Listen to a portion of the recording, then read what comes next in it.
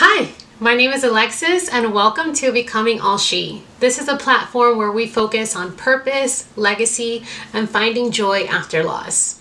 Today I really want to talk to you about what that means to find joy after loss. But before I get into that, let me say, if you clicked on this video and you're here, I want you to know that I'm so sorry for your loss. I know how painful and devastating and sudden loss can be, and how it can completely just leave you at the bottom of the bottom. It's so hard to capture what that feels like, but I want you to know that I know what that feels like, and I'm really glad you're here. Because the good news is you're here. That's the good news.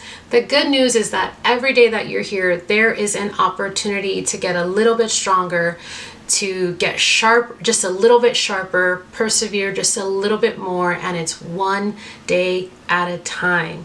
And each day that you push just a little bit more and a little bit more and a little bit more, one day you'll wake up and the transformation will have happened.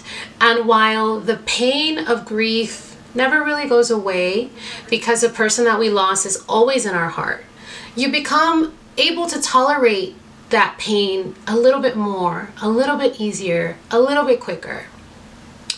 And that's why I'm here today, because I want you to know that it's possible, because I'm doing it. And notice I said I'm doing it. There's no quick and easy route to this. There's no secret hack. The fact of the matter is I still have days where I cry. I still have days where I'm sad. I still have days where I miss my husband terribly.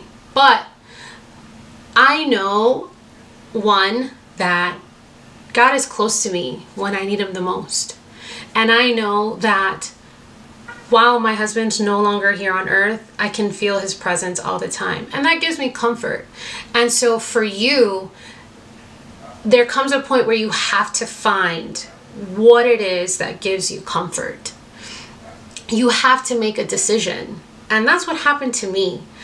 After my husband passed about 3 years ago, I completely unraveled, and I didn't even know it. The fact of the matter is that the way that I managed my grief was by working, putting my head down and just plowing through the pain, hoping that if I didn't pay attention to it, it would go away. And the fact of the matter is, because I didn't pay attention to it, it didn't go away. I lost about 30 pounds. I was an insomniac. I was depressed. I was anxious. And every now and then I had bouts of suicidal thoughts. It was the lowest I had ever been. And one day I finally woke up and I said to myself, something has to give. Something has to change, because I'm not going to make it if it doesn't.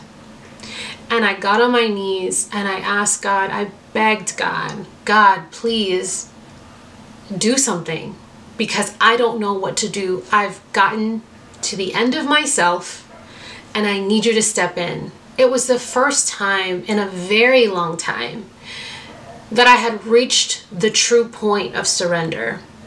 And while reaching that rock bottom that brings us to our knees is so painful, there's something that is utterly so beautiful about it, because it's in that moment that God has the opportunity to overwhelm you with love and peace and guidance that you've never known before.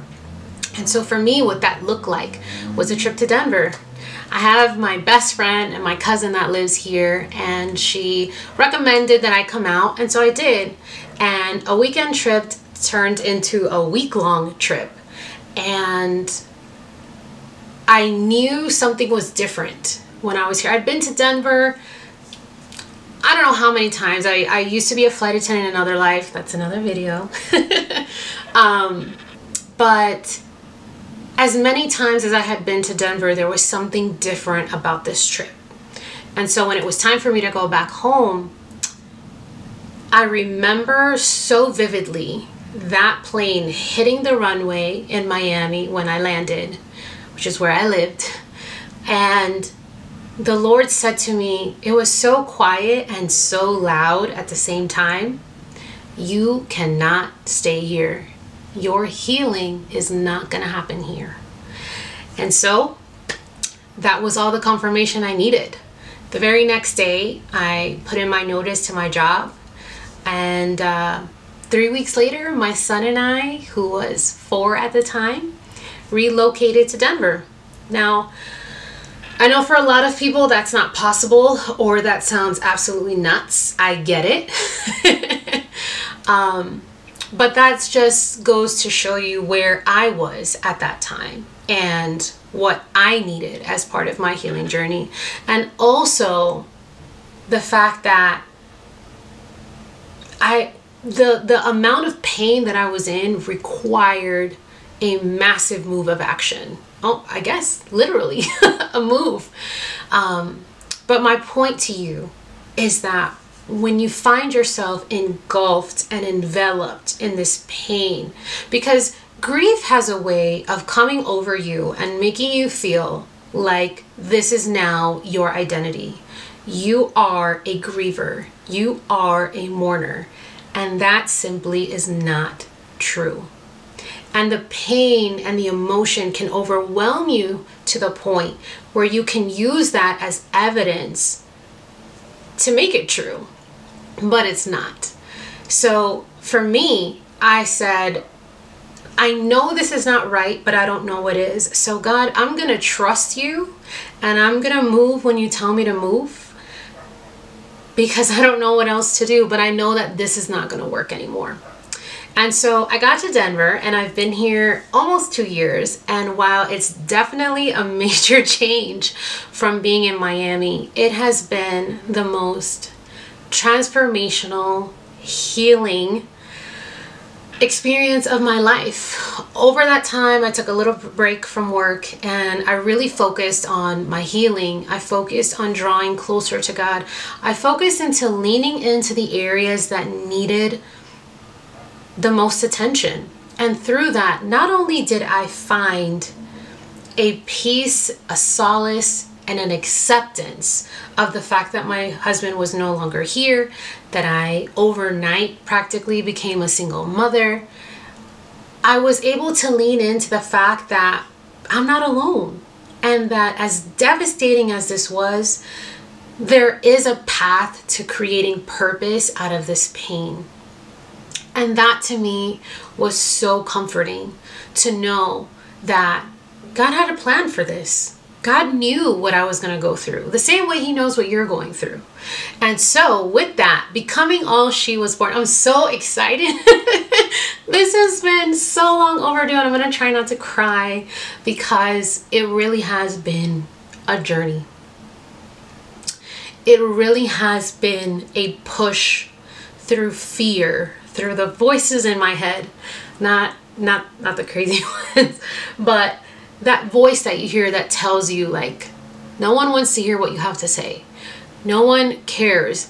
Those voices that want to keep you locked down.